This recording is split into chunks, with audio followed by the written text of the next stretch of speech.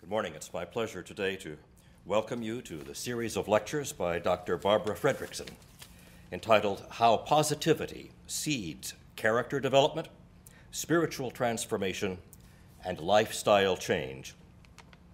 The lecture series is part of a project on religious and psychological well-being at the Danielsen Institute of Boston University, funded by the Meta-Nexus Institute. I'm Robert Neville, the principal investigator of the project and professor of philosophy, religion, and theology at Boston University.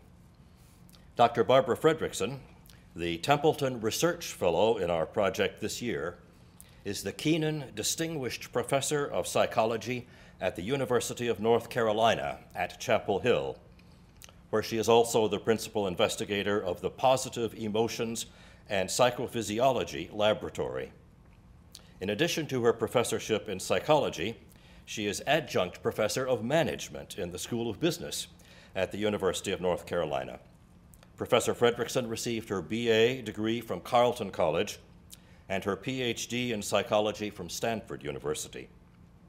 Before coming to North Carolina, she taught at Duke and the University of Michigan, where she was also professor of business as well as psychology. She is the recipient of many awards, of which the closest to our hearts is the Templeton Prize in Positive Psychology at the American Psychological Association. Dr. Templeton has just published a book, Positivity, in 2009 with Crown Publishers. I recommend that you buy several copies and give them to your friends, as well as read them, of course. She's an extraordinarily prolific author by herself and with others of journal articles and book chapters. She's prolific also in winning grant money for research, which of course is the source of most of her publications. Her principal fields of research and publication are gender studies and positive emotions, and she's deeply interested in connections between psychology and physiology. Your interest might be piqued by learning that she has published on throwing like a girl, pride, smiling, social closeness and salivating, loving kindness, open hearts, resilience, and increasing kindness, happiness through kindness. Exactly what positive emotions are and what they do is what we shall learn from her lectures today, and on March 20th, when she returns to deliver 3 more lectures. Dr. Frederickson's lectures today are entitled Escape Self-Absorption Through Positive Emotions. Open your heart and flourish. Let biology light your path toward growth. Please welcome her now to deliver the lecture, Escape Self-Absorption Through Positive Emotions. Thank you.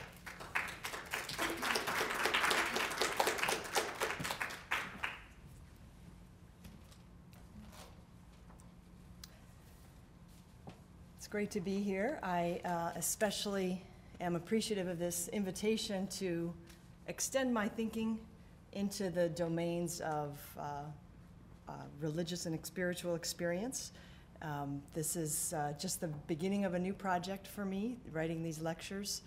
You'll see that my base is the science of emotions, and I'm drawing connections to how that links to spiritual experience. And though I've been germinating these lectures in my head ever since I received the invitation to join you here, I see today as the true start of a dialogue that will help me enrich and deepen this perspective, and ultimately it will yield a book manuscript that, again, this is just the first layer that goes towards that, and I'm excited to get into the process.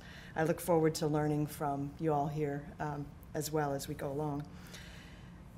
The goals I have for today are, in this first lecture, is to introduce the concept of positivity and lay out its terrain in terms of 10 specific positive emotions, to touch on the biological foundations of positive emotions, and then to situate love and compassion as perhaps the most vital ingredient for spiritual transformation and growth. I see positivity as the seed for growth and character development, spiritual transformation. But it's important to understand what exactly is positivity. It's perhaps useful to think for a second about what it's not. It's not sort of superficial wishes like don't worry, be happy, or grin and bear it. It's not The Secret, whereby you think about a car, a diamond necklace, and you get one. Positivity runs a lot deeper than these approaches because it infuses both mind and body, as well as the spaces between individuals. I use the term positivity in a purposefully broad way. It covers a wide range of positive emotions: love, gratitude, serenity, joy, and more. It covers the psychological conditions that elicit those positive emotions. It covers the biological, psychological, and social effects of positive emotions: the open minds, the relaxed faces, the tender hearts.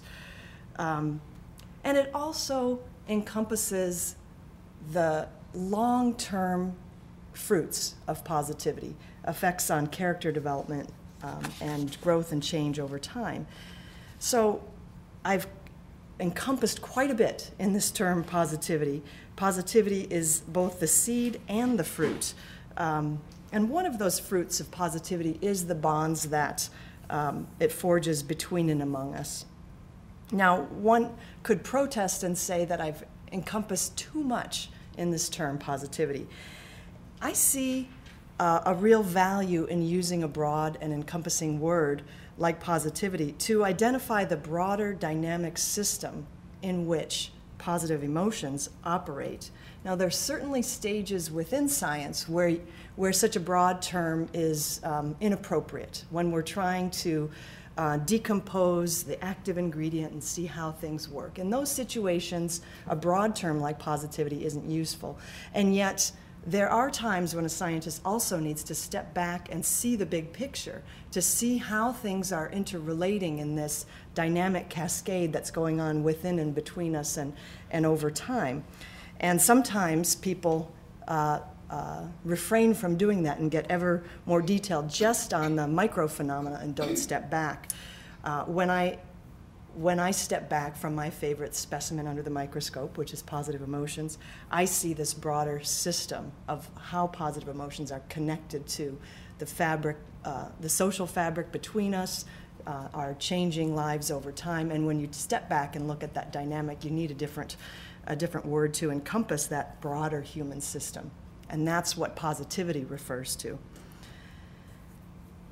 Now, you'll know that I'm not a scholar of religion. So far, I've written exactly one paper that has religion in the title, and that was a mere commentary. So this is, again, taking me in a new direction, which I'm really enjoying. So when I've turned towards reading in this area, I was just pleasantly surprised with how compatible many of the ideas are between the science of positive emotions and different descriptions of religiosity and spirituality. And that won't be surprising to many of you in this audience, but it was a pleasant surprise for me. Certainly going back to William James, who in 1902, in his book, The Variety of Religious Experiences, which is described as an immediate bestseller at the time, he sets forth that for the purposes of his lectures on these topics, that religion shall mean feelings, acts, and experiences of individuals in their solitude, so far as they apprehend themselves to stand in relationship to whatever they may consider divine. Okay, so he was specifically setting aside the institutions of religion and focusing on the experiences, the feelings of connecting to the divine. And he also goes on to write that feeling is the deeper source of religion, and philosophical and theological formulas are secondary products, like translations of a text into another tongue. Okay, so the base is the feeling component. And that's, again, extraordinarily consistent with the direction I'd like to go here. Now, those other ways of looking at religion and spirituality certainly exist, but let's focus our attention on that feeling experiential part. Now, turning to a contemporary scholar, Karen Anderson, which I'm thinking Armstrong. Yes, why? I just looked at that and I thought, that's wrong. Thank you, Karen Armstrong. Karen Armstrong opens her 2009 book, The Case for God, with a very vivid description of descending into ancient caves on the border of France and Spain, some 65 feet below ground level, to view the elaborate paintings created by our Stone Age ancestors some 17,000 years ago. And I want to read you a quote from her. She writes, "Like art, the truths of religion require the disciplined cultivation of a different mode of consciousness. The cave experience always began with the disorientation of utter darkness, which annihilated normal habits of mind. Human beings are so constituted that periodically they seek out what the Greeks called ecstasis, or a stepping outside of the norm. Today, people who no longer find it in religion start resorting to other outlets, to music and dance, to art, to sex, to drugs, and to sport. We make a point out of seeking those experiences that touch us deeply within and lift us momentarily beyond ourselves. At such times, we feel that we inhabit our humanity more fully than usual and experience an enhancement of being." I had just read over this quote when I saw the Carolina Duke game and some of these folks in the off scenes, and I thought, that's true. People are seeking out these extraordinary experiences because those are the things that make people feel more alive. And that's a feeling that can come through spiritual pursuits and non-spiritual pursuits. In her, whoops, I don't need that.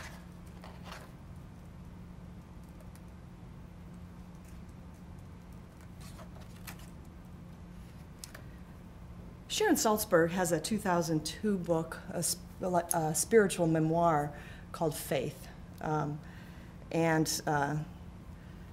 She describes a Buddhist view of the ancient Pali word sada that's usually translated as faith, trust, or confidence. And I want to read you a few things that she's written. To have faith is to offer one's heart or to give over one's heart. She emphasizes that faith is a verb. It's something we do. It's an action. It's not a singular state that we have or don't have, but it's something we do. Faith is a willingness to take the next step, to see the unknown as an adventure, and to launch a journey. Or as her subtitle of this book tells, it's Faith, Trusting Your Own Deepest Experience. And she contrasts this view of faith from the view of faith as belief. Whereas beliefs try to make a known out of an unknown, faith is not a definition of reality, not a received answer, but an active, open state that makes us willing to explore, that draws us in.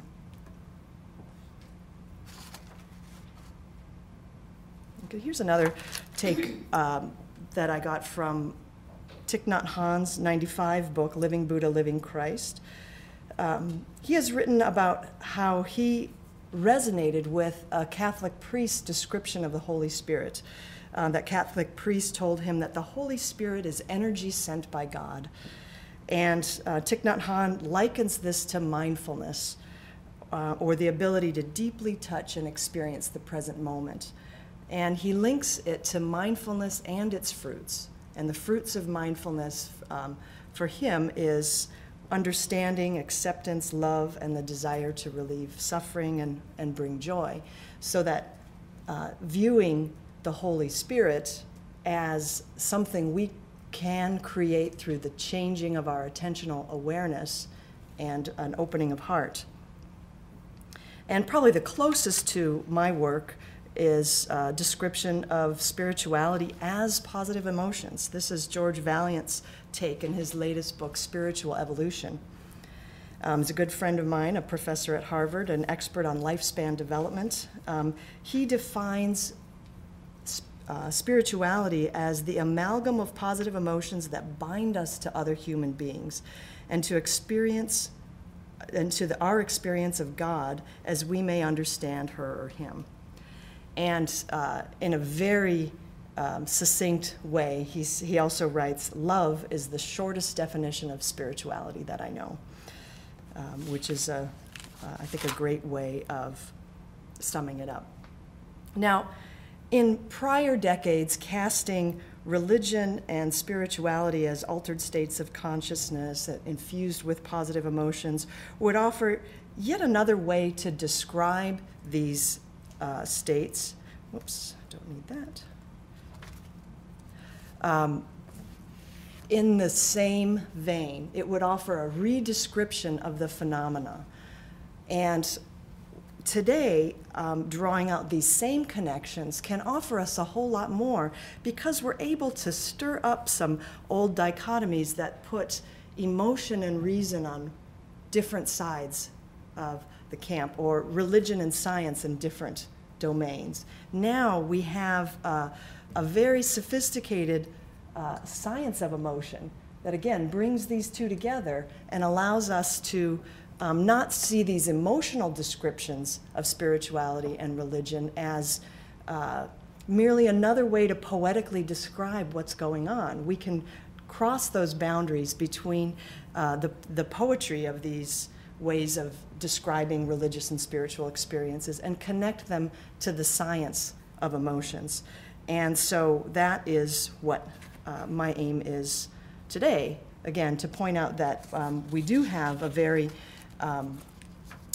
maturing science of emotions that can help us take a more scientific approach to these transformative experiences, the altered states of consciousness, the ecstasis, the positive emotions, the variety of religious experiences. But before we launch into the science of emotions, I want to get us all on the same page about what an emotion is. So I'm going to ask you to play along with me for a moment and do some mental imagery for me. The first is to understand what is emotion. I'd love you to relive a frustrating circumstance in your mind. Think of a person or a set of circumstances that has made you extraordinarily frustrated or angry. A time when you were so mad you wanted to burst or yell or hit something, okay? So I'd like you to just take a moment and, if you feel comfortable, lower your gaze or close your eyes and relive that moment in your mind as vividly as you can. Think about where you were, what you were doing, who you were with, what happened. And as you relive this circumstance, do what you can to let those feelings of frustration grow.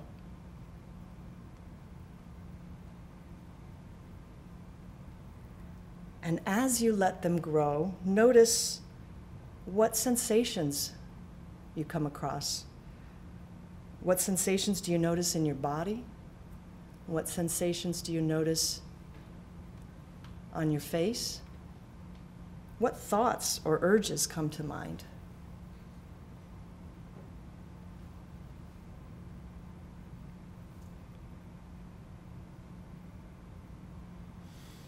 So what are some of the things you all notice in just taking this 30-second break to relive a frustrating circumstance? What sensations stand out? Increased heartbeat. Increased heartbeat, yeah. So just taking this moment to relive through memory can change what your body's up to. So we get a physiological change. Anything else stand out? Facial expressions, scowling. Right, so there's immediately Weakness. something that's happening on your face, a tension, kind of drawing the muscles down, something that immediately can be a communication between you and others. So there's a change internally in your body, there's a change on your face that it's going to have some ripple effects in the social environment. Anything else stand out? Okay, so you, with an emotion often comes an idea about what we want to do next. And in the frustrating situation, what are some of the ideas? What kind of urges come to mind? Throwing something? Yelling? Getting even? Okay. So there's definitely, what I want to draw out here is that emotions are a very complex system of mind and body events. They affect the way we think, they affect the way our bodies respond, they affect what we communicate non-verbally, not just on our face, but in our posture as well. Okay, you know I would not stop there. I want you to now relive a joyful circumstance. Take a deep breath. Think of a person or a set of circumstances that has made you feel truly joyful and elated. A time when you were so happy you wanted to be playful or dance around. And take a moment to just relive this circumstance in your mind as vividly as you can. Again, where were you? Who were you with? What happened? And as you relive the details, let those feelings grow.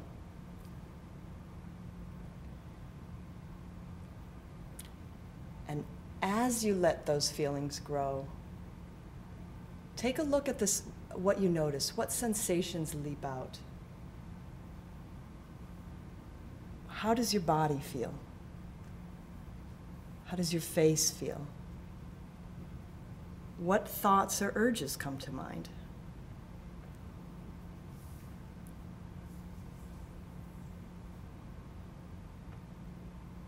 Okay, so after taking a moment to relive this more delicious state, what are some of the things you notice? What stands out? Any different from the frustrating circumstance? Okay. Openness. An openness? Where do you notice that? My chest. Uh-huh. Kind of a general. Uh-huh. So there's a way in which you feel physically more open. I think people can feel their hearts more relax in a way. There's a way that things sort of soften. Okay? Yes? This was seeing an old friend I hadn't seen in a long time. I just felt this incredible creation of flow of energy. Uh-huh. Sort of warm and Uh-huh. things kept coming and Uh-huh. wanted to share. Uh-huh. So kind of a bubbling over of an energy of connection, sounds like. Neat. Yeah. Anything else? What do you notice on your face? There's a softness. Yeah. There's a softness. I noticed, even just seeing you guys do this, people smiling, okay, the obvious. But just socially, that softness and that smile is going to draw people in and towards you.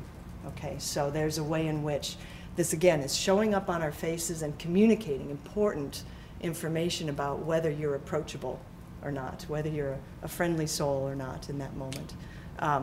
And so, again, we can think of emotions. A lot of people think of emotions as feeling states. And what I want to point out here is that emotions are much more rich and complicated than that. They are feeling states. They are also facial expressions and body states and ways of connecting and ways of projecting us into the future. The openness that goes along with positive emotions tends to also come out in our behavior. People are more creative and unpredictable in a good way. So just as a way to have us move forward, I want to give us a working definition of emotions that we can draw from. And that is, emotions, importantly, are brief. They don't last long. No emotion is meant to last forever. They last on the order of seconds and minutes. And if we're having an intense series of emotions, it's more likely that we're recreating those in each subsequent moment. But emotions themselves are brief. They are multi-component systems. Again, they affect our body systems, our muscular systems on the face and in posture, the way we're thinking. So all of these components come into play. They are initiated by meaning assessments. Here, in what I just led you through, you initiated them by thinking of a particular circumstance. So memory is one way that we can elicit emotions.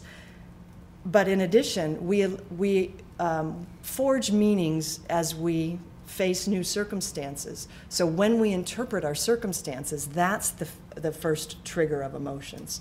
And I'll describe more of that in a bit. But basically, when we make sense of our circumstances, either our real circumstances right now, or a memory, or a projection into the future, those meaning assessments can trigger emotions. They are distinct from other affective phenomena. The term affect covers a wide range of experiences, including moods and attitudes and emotional traits like optimistic or hostile. Okay, so emotions are related to those states, but they are distinct in that they are brief multi-components initiated by meaning assessments. One way to think about it is moods sometimes can be viewed as the residue or the lingering after effects of emotions. But here we're talking about those sharper states that are the centerpiece. And another point I want to raise is that emotions operate to perpetuate themselves in a way.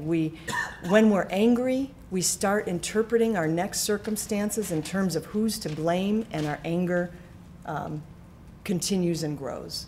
Okay? When we're feeling gratitude, we look around and see everything as a gift, and that, again, perpetuates that emotion. So emotions set into activity ways of interpreting the world that are consistent with that emotion, and they serve to perpetuate themselves in self-sustaining spirals. Now, I want to point out some key distinctions between positive and negative emotions. One, which is in some ways fairly obvious, is that positive emotions seldom concern threats to life and limb, and relatedly, they have fewer ties to pathology. Now, the ties to pathology is why we have a very deep literature on negative emotions, because we've had a disease model in psychology that has got us to try to figure out how do we prevent violence, how do we prevent depression and anxiety disorders, and negative emotions are at the heart of those. Because positive emotions have fewer ties to pathology, the science of positive emotions lagged behind the science of negative emotions.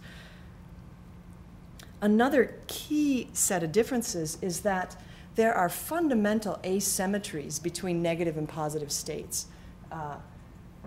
There's one way to look at it is positive emotions are less salient than negative emotions. That goes by the famous phrase, bad is stronger than good. For every an equal threat, like losing $100 feels worse than gaining $100.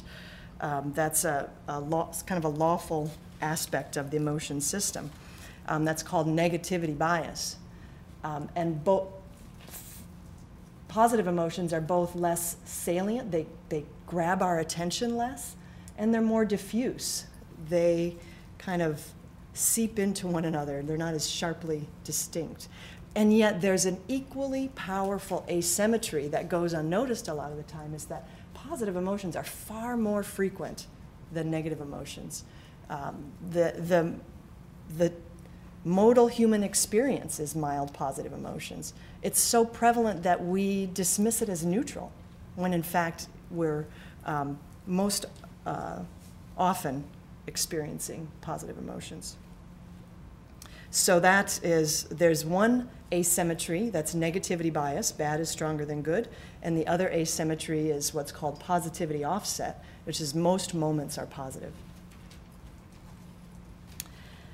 There are more ties with positive emotions to experiences of oneness or connection with others, or transcending the self, escaping self-absorption, compared to negative emotions.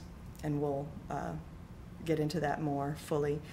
And also, there's one key difference is positive emotions seem to have a lot more to do with ourselves in the future, our survival in the future, whereas negative emotions are about survival here and now. I mentioned a moment ago that positive or emotions are self-perpetuating, and they trigger spirals, self-perpetuating spirals. Positive emotions, they're upward spirals. Negative emotions, they're downward spirals. It's not just a difference in direction, though. Because of the more ties to oneness and self-transcendence, upward spirals are far wider than downward spirals are really narrow. Okay, so there's a difference in breadth of those spirals as well as direction. And finally, there's a point I want to raise later this morning. The distinction between emotions that are about the survival of the self and emotions that are about the survival of the species.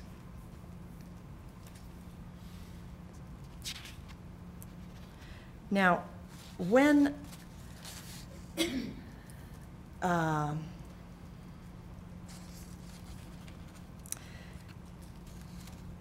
all these asymmetries between negative and positive emotions suggest that when trying to understand positive emotions, it's not all that useful to simply assume that it's negative emotions with a positive feeling. You know, that our ways of understanding these two different classes of emotions really need to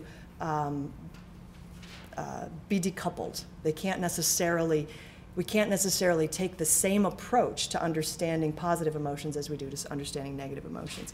And yet, when I arrived on the scene to study positive emotions, was the typical way of understanding positive emotions, was through the same lenses as negative emotions. I want to give you one example of that.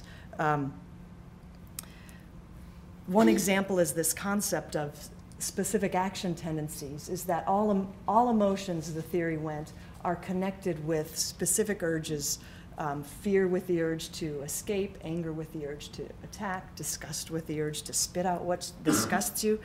Now, the idea was not that people invariably act out these actions or these urges when they're feeling these emotions, but rather the action urges that come to mind narrow in on these specific actions. Now, whether those urges or tendencies would become actual behaviors would depend on the complex interplay of intentions, impulse control, cultural differences, cultural norms, coping styles, etc. But the key idea was that having these action tendencies come to mind is what made emotions evolutionarily adaptive. They were the actions that worked best at getting our ancestors out of life and death situations.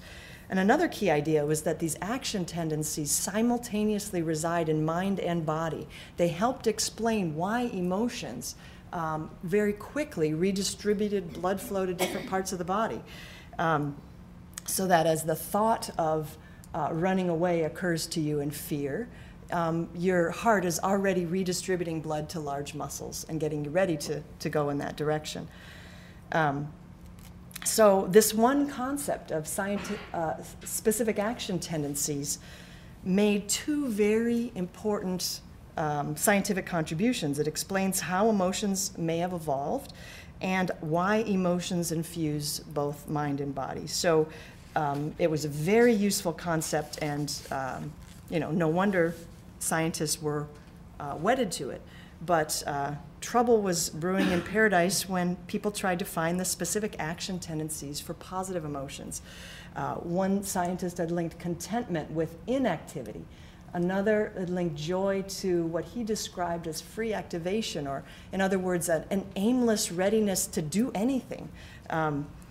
Others had linked approach with affection, ceasing vigilance with relief, but you could ask approach and do what? Cease vigilance and do what? And the point is that the urges that were named for positive emotions were not nearly as specific as attack, flee, or spit, which would have been useful for the negative emotions. And some of the positive emotions seem like they just did nothing.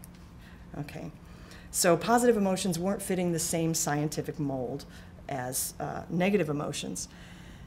Now, noticing this ill fit, I decided that to really understand positive emotions, we need to throw away some of these assumptions that have been assumed to be the case for emotions in general. And the first that is easy to discard is this idea that there must be a specific tendency, because those weren't very specific tendencies that were identified for positive emotions. A second assumption to discard is this idea that positive emotion, or emotions in general, have to elicit action. Okay, some emotions, the real action is how they change our thinking, and not necessarily what they're changing in our physical actions. And then the third assumption that I question is whether they carry immediate survival advantage. The general assumption had been that if emotions are adaptive, they are adaptive in the very moment that we are feeling them. And I think that the time scale of the adaptive significance of positive emotions is far different than for negative emotions. And so what I've argued is that it's more useful, instead of thinking about specific action tendencies for all emotions, it's more useful to think that emotions in general change the breadth of people's momentary thought-action repertoires, their momentary ideas about what to do next. And negative emotions narrow people's ideas about what to do next. That is just a redescription of the idea of specific action tendencies. And positive emotions broaden the same action repertoire, thought-action repertoire. They open up possibilities about what to do next.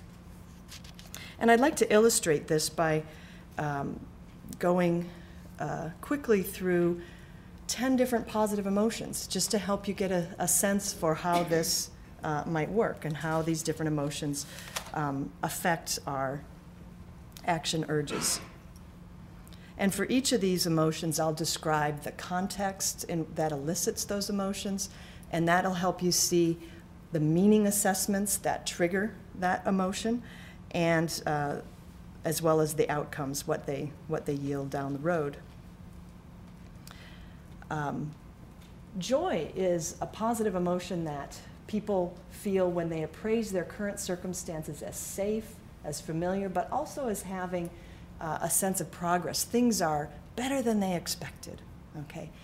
And the tendency in that positive emotional state is again, previous scholars had called it free activation and a readiness to engage in whatever. I think another way to phrase that is just play. that in that circumstance, people feel safe and able to mix it up and goof off. And although play is not goal-directed, as one of the definitions of play is that you're just mixing it up, it does yield reliable effects, that people do learn skills. They can learn physical skills through rough and tumble play. You can learn empathy skills through role play, and social skills. So there's a lot of skill development in play. Turning to gratitude, gratitude is the emotion that we experience whenever we perceive our current circumstances as a gift, or we see that somebody has gone out of their way to do something for us they didn't have to do. And the urge that comes with gratitude is to pay that kind attention back, to repay the gift. But I think of gratitude as having an evil twin, the sense of indebtedness. Somebody does something for you and you feel, oh, now I have to do something for them.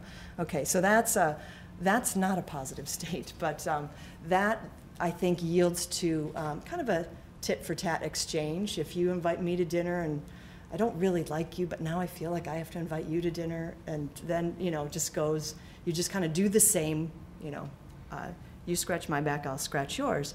But with gratitude, I think, comes with a much greater sense of creative giving. Okay, so for example, if you're grateful to a mentor, you can't necessarily turn around and mentor them back. But you can pay it forward in the way you mentor your own students, or find ways to honor that mentor in different ways. You can't necessarily just reflect back the kindness that you got. So with gratitude comes a more creative way of thinking, what could I do to really make a difference for this person right now? And you're really thinking about it in a situated way. And a number of theorists have written about how expressing gratitude builds social bonds. I also think that this creativity involved in gratitude builds the skill for showing care and love. Okay, so you may learn some things about how to express care and love from these really grateful moments that you can carry forward and use in other circumstances. So it can build skills for caring. Now, serenity or contentment is an emotion that people feel when they perceive their current circumstances as safe and certain and requiring low effort. This was the emotion that had been previously linked with doing nothing. Okay, and I think that is because it inspires much more of a mental state than a action state. Okay, and that even though people aren't necessarily doing anything when they're feeling content and serene, that doesn't mean they're mentally disengaged. And in fact, what people tend to be doing is to savor their current circumstance and integrate those into new views of the self, new views of the world around them.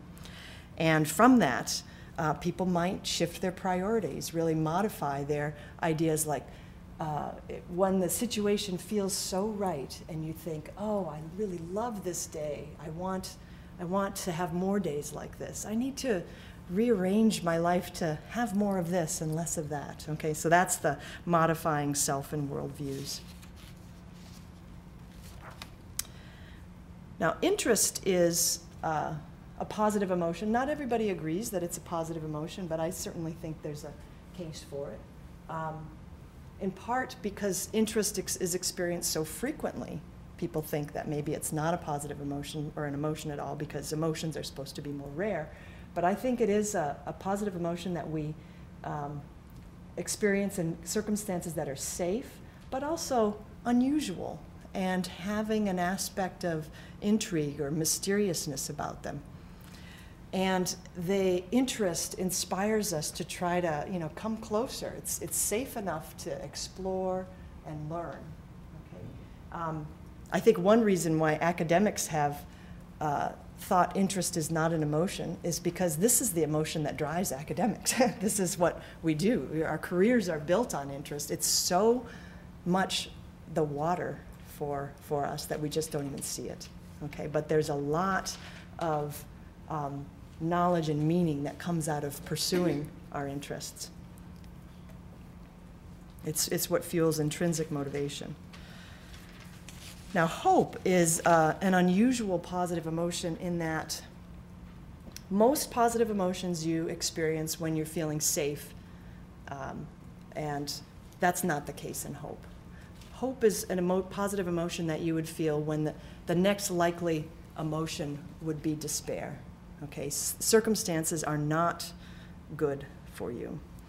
And yet, instead of feeling despair and giving up, the tendency that goes with hope is to yearn for a positive change, is to recognize that this, won't last forever, can't last forever. This too shall pass, and hope that, something good might come out in the end, that things can change for the better. It's not just a recognition of change, but it's a recognition of change, for possibilities of change for the better. Yes?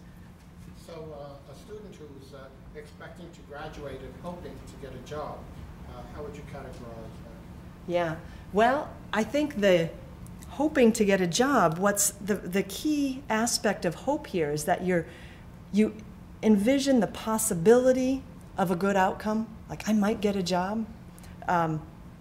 It's even with slim hopes, it can organize people to be inventive about, okay, how am I going to go from this situation, this terrible economy, my current grades, to getting a job.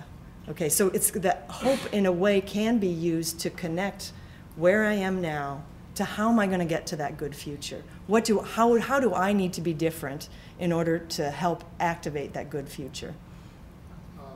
Yeah, I guess I think when someone is hopeful, they don't necessarily have to be in dire circumstances. So this could be a good student who's likely to get a job. They're hoping it's a job they really appreciate, right, rather than a job that just gives them a salary. Got it. That's true. So it could be not necessarily, I think you raise a good point, that it may not be really dire circumstances, but unknowns. And those unknowns could turn either direction. So dire or unknown circumstances would probably be a better way to cast that. But this idea of how am I going to go from this unknown and get to where I am now to what I'm hoping will be a positive outcome. Pride is a positive emotion that people feel when something good happens and you're to blame. So if you think of anger is something bad happens and another person is to blame. Pride is you had a personal achievement, a personal triumph.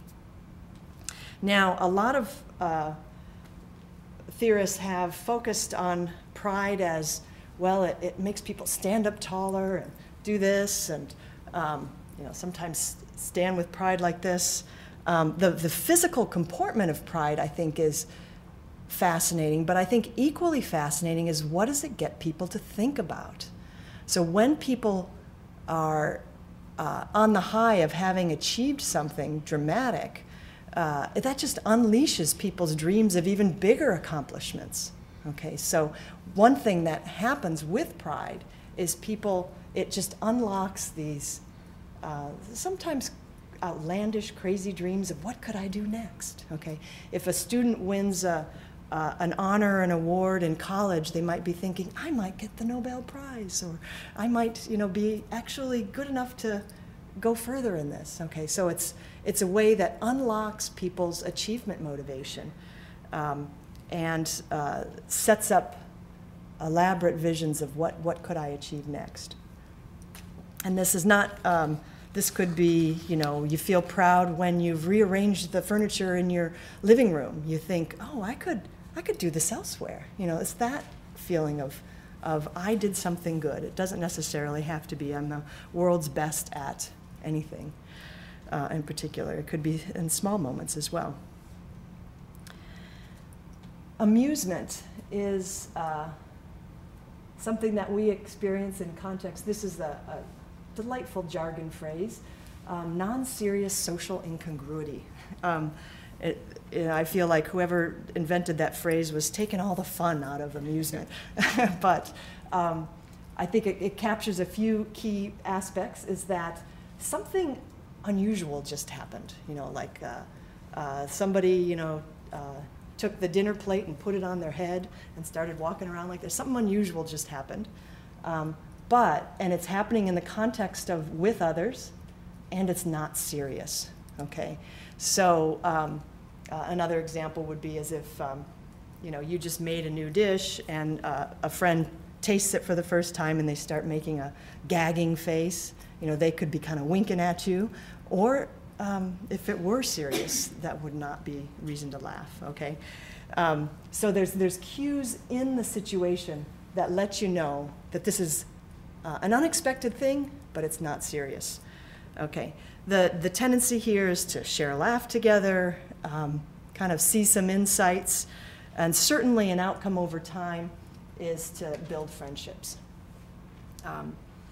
There's a way in which sharing laughter with others creates more safety between you and that other person. And that greater sense of safety can be a resource that helps people turn that relationship into something that might be a supportive relationship. Okay, so shared laughter actually creates that bond that you can draw on later as a source of social support.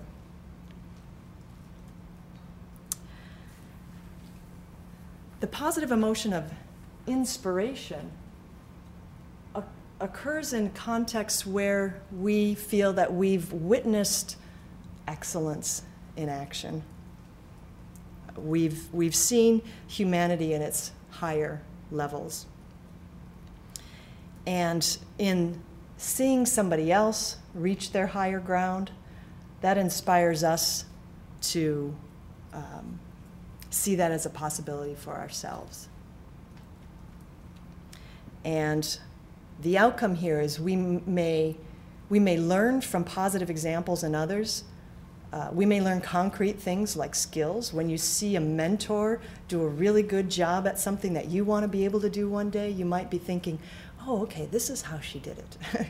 Or if you see a moral exemplar, you can also get the sense of, oh, you know, that's an aspiration I would like to have, to be that loving and that giving. Okay, so when we experience inspiration, we have visions of how we might be excellent as well. Awe is a positive emotion that we experience when we witness greatness on a grand scale. Classic example is always the Grand Canyon, just having that sense of, wow, this is the way the world is. Another classic example of awe is seeing a great leader in action. The thought-action tendency that goes with awe has been described as trying to open your mind to take in that new vastness, to accommodate the new, to change yourself to be able to accommodate this great experience that you've just encountered. And the outcome of that accommodation, making changes in yourself to be able to take in the new and the largeness of it all, is to see yourself as part of something larger. Now, the phenomenology of awe often is described as feeling very small. You know, when you think of all of outer space and all of the cosmos, you think, wow, I'm just one heartbeat on this earth. That sense of seeing yourself as part of a larger whole can sometimes go along with that sense of feeling humble and small. Now, I've saved the best for last. Love. I think there's a really important reason why love is described as a many-splendored thing, and that is because I join other emotion theorists in seeing that love is not a single type of positive emotion, but it's a combination of all the previous positive emotions that I've described: joy, gratitude, serenity, interest, hope, pride, amusement, inspiration, and awe. And what transforms each of these other positive emotions into the positive emotion of love is the context in which we experience them. In the context of a safe relationship, often a close relationship. It doesn't have to be a close relationship. It could be someone you just met. It could be the cashier at the grocery store. But you feel like the relationship is safe and there's lots of mutual respect. So the tendency that goes with love is all the other tendencies that we talked about: to play, to explore, to savor and dream. And the outcome is when we share those positive emotions with close others, with people we feel safe with, the outcome is that we're building social bonds, we're building community. So just as one example, in the early stages of a relationship, tied up with your initial attraction, you can be deeply interested in anything and everything that this new person says and does, so interest is there. You share amusements and laugh together, often a result of the awkwardness of coming together for the first time. As your relationship builds and perhaps surpasses your expectations, there's a feeling of joy and gratitude. You begin to share your hopes and dreams for the future. And as the relationship becomes more solid, it's something that you can bask in and feel serenity and contentment about. You can be, again, grateful for the wonderful things that your loved one brings to your life, and as proud of their achievements as you are of your own, and inspired by their good qualities, and perhaps in awe of the forces of the universe that bring you together. I think of a good friend described to me who had children before I did, and she was trying to describe what it was like to see her child. And she said, it's like watching your heart walk around the room, out of you. Okay, so that's sort of sense of all of these positive emotions with another. Your heart is with that other person. You're proud of what they do. You're interested in what they do. You are joyful about being in their presence. Okay, so this perspective, I hope, will help. I mean, the word love is complicated because we think of love as describing a particular kind of relationship. This is a love relationship. This is not a love relationship. And we divide up our relationships about whether they are loving ones or not. And what I want to encourage you to look at is love is also a positive emotion that wells up, and we experience more of it at certain moments and less of it in certain others. And the product of those recurrent waves of the emotion of love could be a love relationship. We might call that relationship a love relationship. But love is also a useful word to describe those moments that we feel like our heart is walking around in front of us.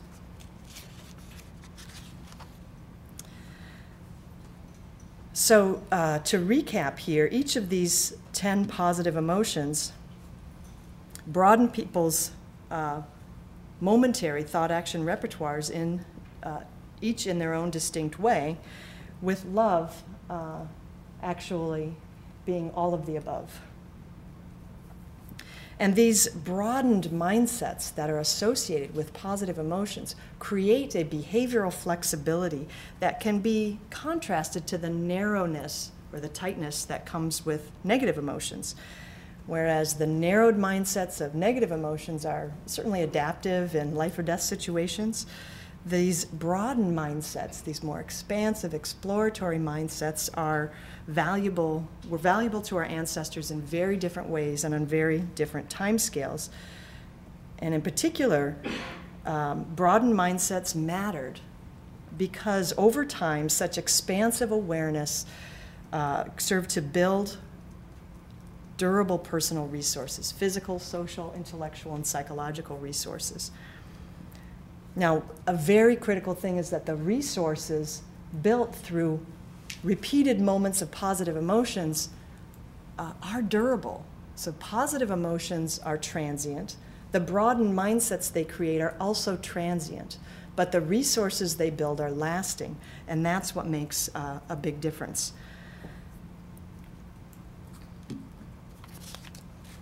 Now, these are the two core ideas about positivity that I've formulated. The idea that positive emotions open our perspective, they broaden our awareness and build our resources that form the basis of the broaden and build theory of positive emotions.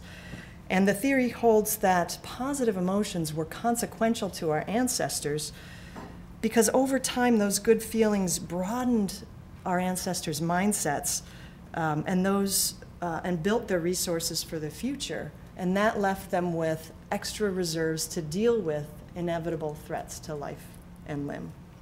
And there's a slew of recent longitudinal studies that link up experiencing more positive emotions with living longer. Okay, those are really remarkable prospective correlations, but they're merely correlations. It says somehow people who experience and express more positive emotions are living longer, and some studies up to 10 years longer than people who don't experience much positive emotions.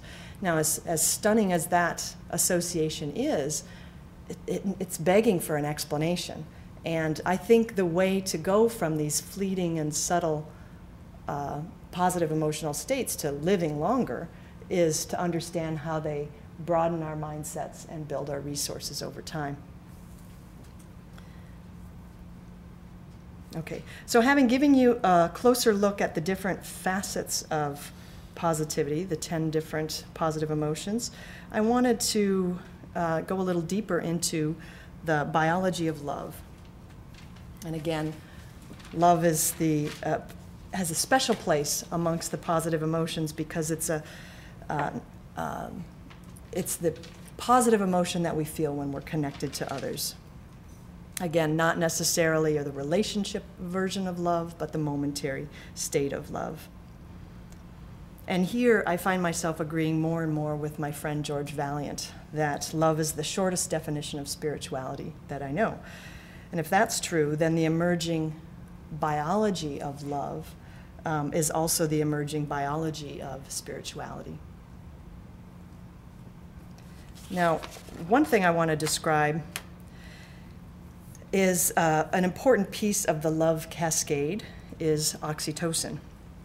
Oxytocin is a healthy neuropeptide, sometimes called the bonding hormone or the cuddle hormone. And every emotion comes with its own biochemical cascade, okay? And with love, part of that biochemical cascade is increases in oxytocin. I want to describe a little bit about some of the behaviors that go with moments of feeling love. When you hug somebody, okay, not, I guess, the kind of hug you might have with your spouse when you're late to work and you kind of just touch them really gently and run out the door. That's what I would call the full body equivalent of a peck on the cheek. But, you know, the kind of hugging that really you're embracing somebody heart to heart, feeling close, sharing warmth. Those kinds of hugs seem to have a big physiological effect on people. People who report that they, and another way to describe this is this kind of hug lasts more towards a minute than a second. So you might be holding on to somebody for a while. People who report that those kind of hugs are part of their daily life walk around with higher levels of oxytocin and lower levels of blood pressure than the rest who don't experience those kind of hugs. And oxytocin is known to be cardioprotective.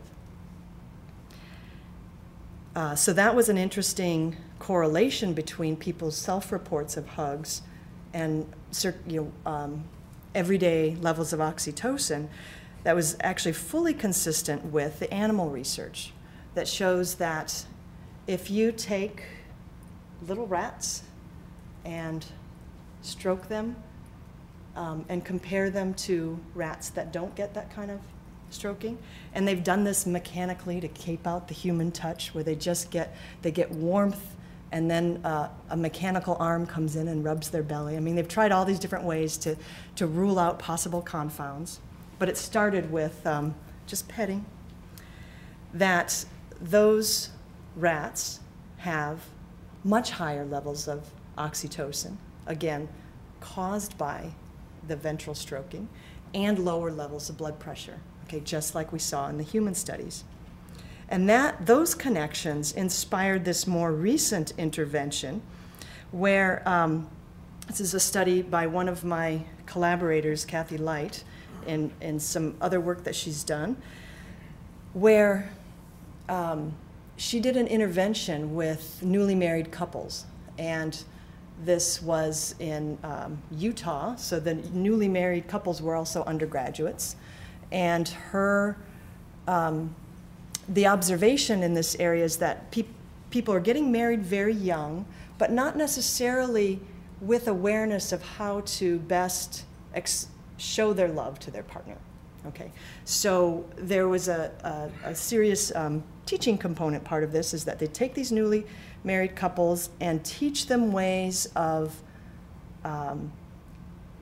touching and connecting with one another in non-sexual ways that would help them express their care and love. And in particular, they use what's been called listening touch. And the idea is to increase awareness of your partner's moods and where they are by just gently putting your hands on their head or their shoulders and just kind of listening with your hands how they are, what's their level of tension, and so on. And then in these studies, they actually go to great length to convince peer reviewers that they're not working in the realm of sexual touch. And so they have couples stand back to back, holding hands, and kind of connecting with each other that way. And then there's a lot of head and shoulder massage. Okay, so they really are trying to isolate this to warm and loving touch, not connected to sexual touch. And then later, over the course of this 4-week intervention, they also taught them head and neck and shoulder massage techniques. So it's different ways of introducing the concept of loving touch. Randomly assigned couples to either learn this or to be in a monitoring waitlist control group. And I want to show you the results here. What they found is that oxytocin levels were significantly higher for those who were in the loving touch intervention group. And that was true for men and for women. Okay. So again, just this 4-week intervention of learning how to express love and care through touch led to higher levels of circulating oxytocin. And in this same study, they found again that oxytocin was cardioprotective, in that the people in the experimental group who had the boost in oxytocin also had lower ambulatory blood pressure. Okay, so there was a way in which in those hugs, okay, people are giving and receiving social support and giving and receiving cardiac health. Okay. There's another aspect of the biology of love that I want to share with you, and that has to do with another important piece, respiratory sinus arrhythmia. This is the variability in our heart rates that's associated with breathing. So, of course, our hearts beat continuously, and at one level we have sort of a steady heart rate. You could think of your heart rate as fairly steady, but if you look closer at what's happening with each breath, there's a slowing of heart rate that's often associated with breathing out. So here's just respiration. This is taking a breath and letting it out. And this is a way of tracing that respiration into, here's the in-breath, the inspiration, and here's the out-breath, the expiration. And what researchers have noticed by looking closely at the echocardiogram, or the heartbeat, is that for many people, not all, there is a slowing of this. These numbers represent the interbeat interval in milliseconds. This is the milliseconds that elapse between this R spike and this R spike and this R spike, okay? That there is a slowing down or an increasing of this interbeat interval during expiration. And the idea here is that in a way our hearts beat, pretty rapidly, and while we're breathing out, the parasympathetic nervous system can be more active and say, actually, while you're breathing out, there's no oxygen coming in. So that's the time when I can take a breather, that the heart can take a breather and slow down a little bit. But when we're breathing in, we want to get all that oxygen into the bloodstream, and so then we take off the parasympathetic brake and our heart speeds up again. Okay, so there's this important arrhythmia, and healthy arrhythmia in our heart rates, where that slowing down that we experience while breathing out is a critical marker of this respiratory sinus arrhythmia. This is a kind of arrhythmia of the heart that's extraordinarily healthy. It's an efficient way for our hearts to get all the oxygen they can while we're breathing in, and then just take a little bit of a break while we're breathing out. Okay, so that is one key way that This is typically looked at as an individual difference measure, that some people have more of this arrhythmia than others. Okay, some people don't show much arrhythmia at all. So respiratory sinus arrhythmia is computed as the difference between the heart rate that is shown during expiration versus inspiration. And I want to share with you some of my recent research that connects respiratory sinus arrhythmia to experiences of love. And this is what one of my graduate students aptly named upward spirals of the heart. What we have found is that the more an individual shows this healthy variability in heart rate, again, just when they're resting, watching something neutral, not when they're experiencing a particular emotion or anything, just at rest, that people who experience more of this heart rate variability, this healthy variability, end up experiencing more moments of closeness and positivity in daily life over the next month. So here's a study where we brought everybody into our laboratory, measured their resting levels of heart rate and respiration, and computed this respiratory sinus arrhythmia, and then had them complete daily diaries for the next 2 months and report their positive emotions and how close they felt to others. And the people who had the highest levels of RSA during that initial baseline turned out to be the people who experienced more loving connection with others in daily life. But the more interesting piece was this part, that when people experienced more positive emotions and social connection or love in daily life, we brought them back into our laboratory 3 months later and measured their RSA, their resting respiratory sinus arrhythmia. It had increased. So there's a way in which starting off, you could think of it as this is how the rich get richer, or they're healthy, they experience close connection with others, and they become even healthier down the road. What's especially remarkable about this is that most research has found that RSA is a stable individual difference measure, that it doesn't change very readily between people. And here we find that through experiences of love and connection to others, it actually elevates the healthy arrhythmia of the heart. I want to show you this in its more traditional data form for a second. The dark lines here are the people who had the highest levels of resting respiratory sinus arrhythmia at the start. And you can compare them to people who had the lowest down here. And over the 8 weeks of the study, people rated their changes in social connection, or they rated their sense of social connection with others and their positive emotions. And you see the slope is sharpest for those who were highest in the respiratory sinus arrhythmia at the start. And then we find that the increase in respiratory sinus arrhythmia is also highest for that group. I think this is an easier way to understand it.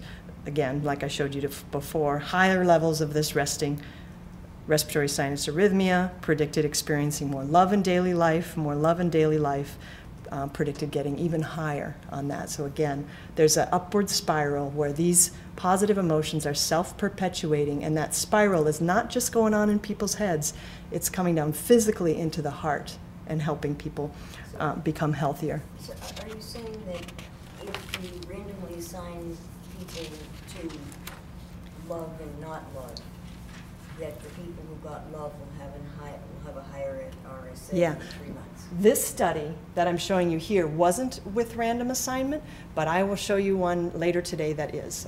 Okay, but yes, it does come down to that. It's a cyclical correlation. Yes, this is So you've got to prospective contact that, cyclical correlation in these data, but we do have experimental data to show just that I'll share with you later. So yeah, you think like I do. You need to go in that direction too. So all of this suggests that the emerging science of the biology of love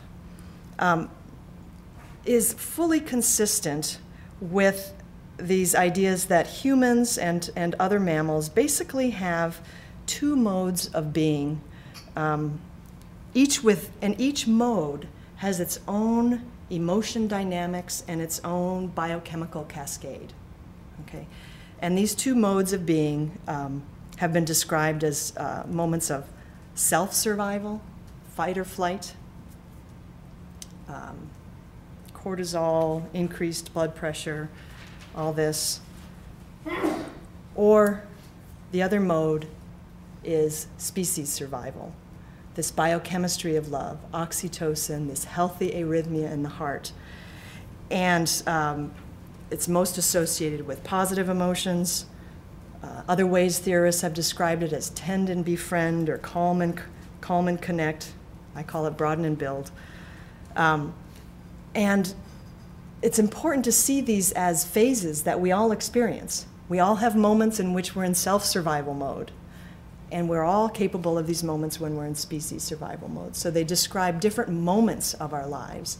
And it's like when we're in one particular mode, we have a certain biochemical cascade flowing through us, and when we're in another, we have a very different one. So it's through the lenses of the science of positivity and the biology of love that informs my perspective on this idea that love is the seed of self-transformation and growth. It's a beneficial changes over time. Love is also the bond. It's the bond that ties us to others and to our communities and to our faith traditions. And love, from this perspective, from looking at the biology of love and the way positive emotions are organized, is fully consistent with viewing love as compassion. One of the best descriptions I've heard of the difference between love and compassion is that there really is no difference.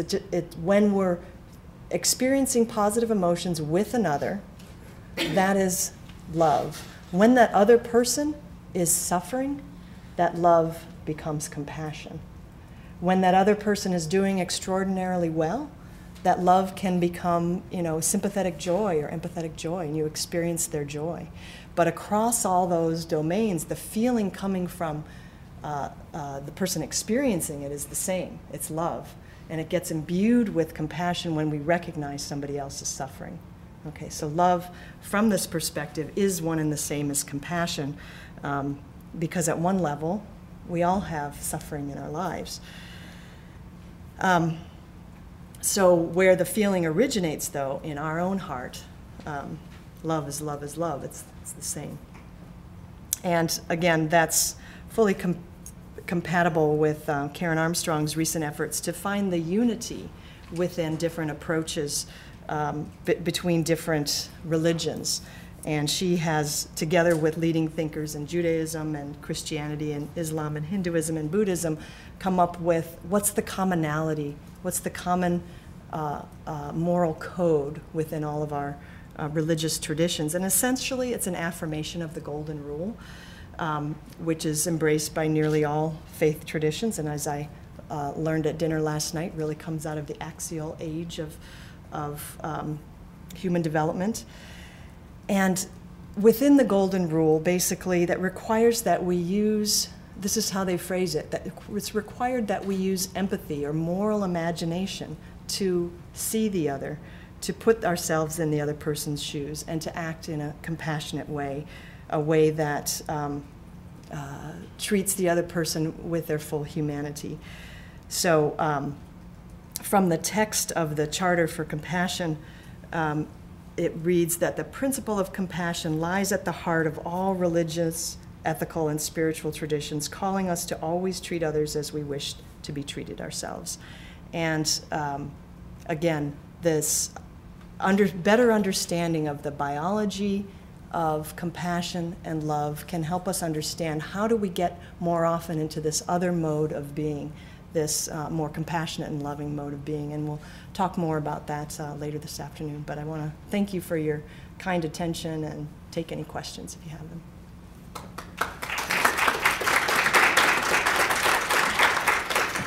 Excuse me, if you have questions, could you please go to the microphone?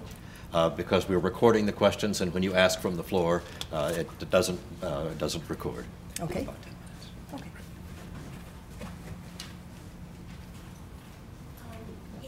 When you talked about negative emotions, there is the survival component that's positive. But you also said there's a component that leads to psychopathology. Right. So do negative emotions have a built-in problem or conflict that it's kind of hard for people to, it's not even clear that people choose which, whether they use them. I suppose it's constructive if you're in fact fighting and you survive. Right. But clearly it's destructive if you're fighting and there's nothing to fight, or... Right, right. I think that all emotions, negative and positive, are useful in the right circumstance. And where the difference between being functional and dysfunctional comes in is when the energy mobilized around that emotion doesn't fit the situation. And so the source of a lot of pathologies associated with negative emotions is just the perseverance of that negative emotional script when the circumstances aren't a threat anymore.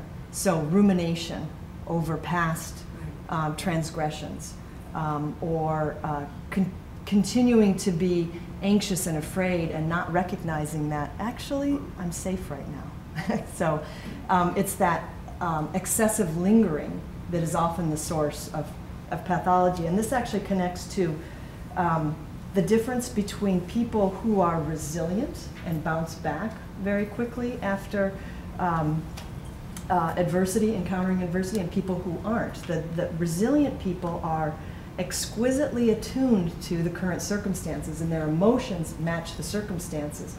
Whereas people who tend to not bounce back or to suffer more are ones whose emotions connect to something that happened a while ago, or something that hasn't even happened yet.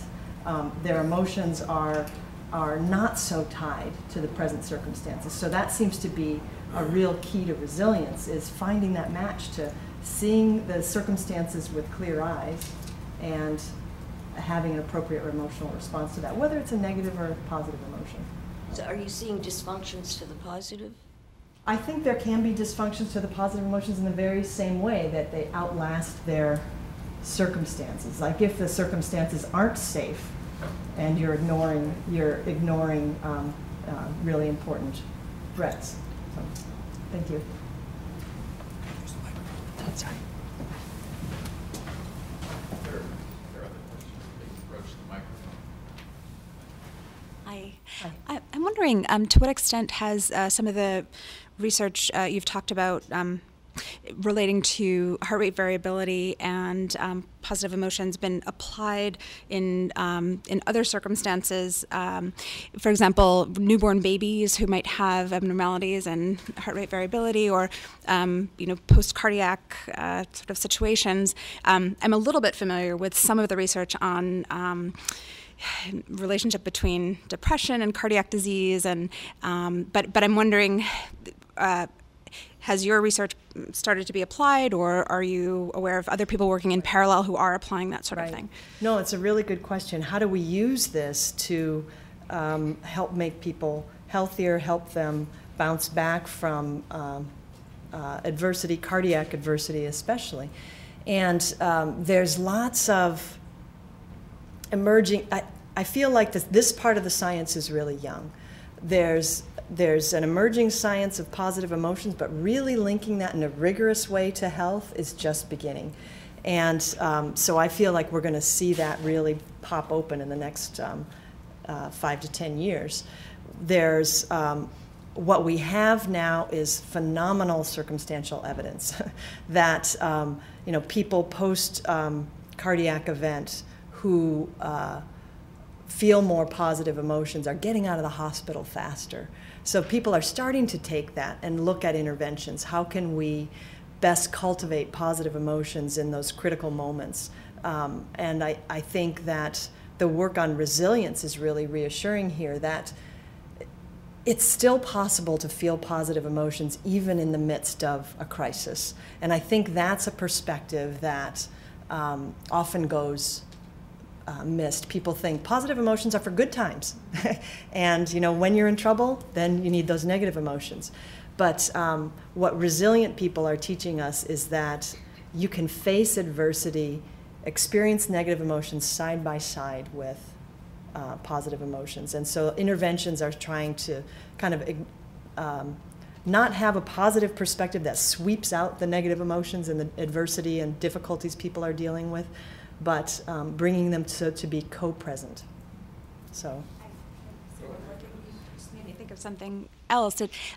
Thinking about the literature on depression and heart disease, and how people with heart disease or who have had heart attacks do so much worse if they have depression, and where treatment of that depression is so helpful. Right. It makes me wonder if it's not only about the treatment of the depression itself, but also making room for the possibility of positive emotion. Because if you think about depression and something like anhedonia, where you just really can't experience the positive emotion, you're not optimistic, you're, so that, I mean, that's a sort of a side of it that I hadn't really thought about. Yeah, and you know, one important way of looking at depression is as a disorder of positive emotions.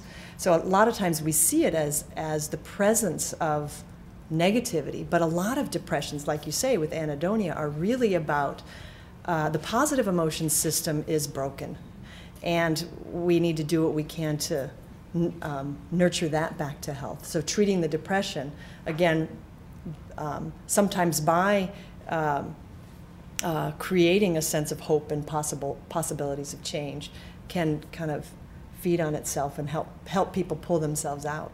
And that's, again, the research on depression can often be viewed as the pathology of positive emotions.